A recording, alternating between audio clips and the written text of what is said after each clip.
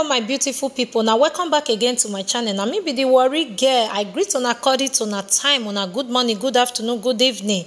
I don't want to take on a time today, but if not today be the first time when you dey come, God will bless you. And to all my returning viewers, may God bless all of you now. So today I go to read the pre-Ginuwa history of Itsekiri. I don't want to take on a time, so make we start at once. Historically, Itsekiri are said to have migrated from Egypt to their present-day location in Nigeria. According to Jackson Omasonjuwa, Ireyefoju, and Florence Ejogara Maki Leson Ireyefoju. In their seminal work, Ife Oracle in Itsekiri social system of Nigeria, Itsekiri people came from Egypt after the Battle of Actium in 31st BC. They arrived and settled in the present Warri Kingdom in about 28 BC in Gborodo, Ireju, and Ode-Shekiri. The leaders of the teams were Ise, Iweret, and Ipit. This part of Itsekiri history is one that can't be dismissed so easily, as there are more similarly in Itsekiri language and custom with those of the ancient Egyptians than any other civilization in the world. Just like an old Egyptian cataphract, another school of thought said that the aboriginal inhabitants of Warri Kingdom can be said to be as far back as to some few years before the medieval time, when communities were frequently engaged in intercommunal clashes, most especially from the Yoruba communities. John O. Sage said, "The people called Itsekiri today did not have a common origin. They represent different migrant groups on which a monarch was superimposed." It is said the much earlier peoples from Ode, near Ijebu waterside, and Igala in Nupe country had moved to settle in Omadino and Irigbo Okotomu, Ode-Shekiri respectively. Others had come from Akure and Owo and through the coast to settle in various parts, including Uregu and Ugborodo. Even though they remained apart as independent mini communities, they appear, because of the predominance of the Yoruba stock amongst them, to have developed a Yoruba dialect, Itsekiri. Again, it is said that several waves of migration before the 15th century and come a little 16th century. Groups from Igala in Nupe country came in through the creeks. Yoruba from Ijebu-Ode, Akure, and Owo found their way into parts of the kingdom, and a group from Abo also came in. Some along in the coast came in. When the struggle for the carving out of kingdoms were at its peak, various communities in the Yoruba kingdom engaged themselves in intercommunal clashes. The resultant consequence of these clashes was a mass exodus of refugees looking for a safe haven. The migrants, like ants moving in echelon, had come from diverse places, Akure, Owo, Ijebu-Ode, through the coast by way of Gulani to settle in various parts, including Ureji and Ugborodo.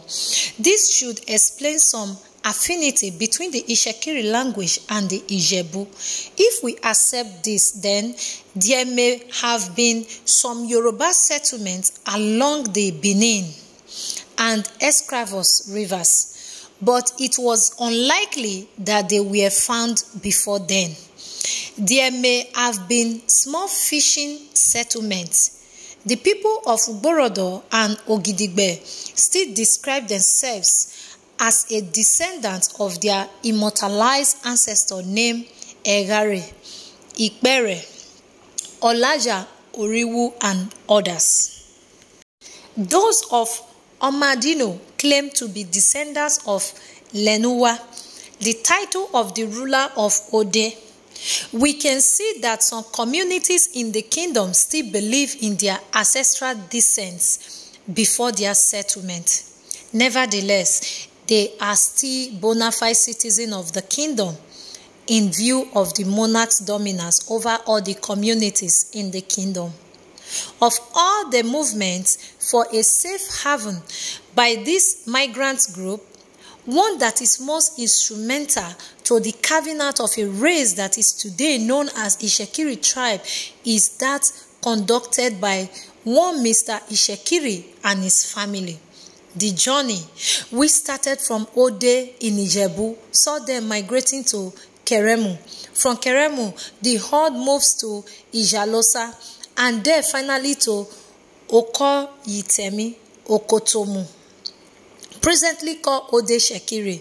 From the foregoing text, it can be seen that the word Itsekiri, which was corrupted by this variant, Jekri, by various Europeans who had contact with the tribe, is not an interpretation of cowardice or a man who could not fight as surmised by Graville and Roth, but rather a word adopted from the name of the founder of a place. While Yoruba settlements were maturing along Escravos and Bini rivers, the children of one Ijeneku called Fifa Wadobo and Itsekiri were migrating from Keremu to Ijason and later from Ijalosa to Okoyitemi, which is Okotomu. Itsekiri led the migration to Okolomu.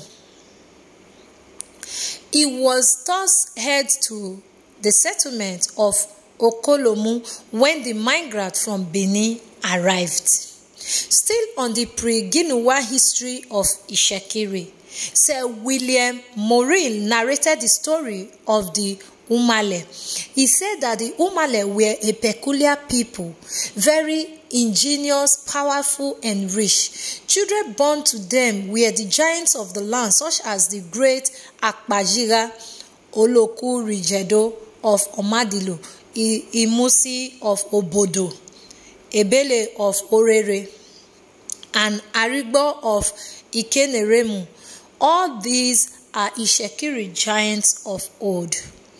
An Itsekiri 19th century giant, about 12.6 feet tall, owing to constant war waged against them by the Olus, and coupled with the unholy manners of the party from Benin, which the Umale were unhappy with, were said to dematerialize into the ethereal world and cease to dwell physically among the Itsekiris.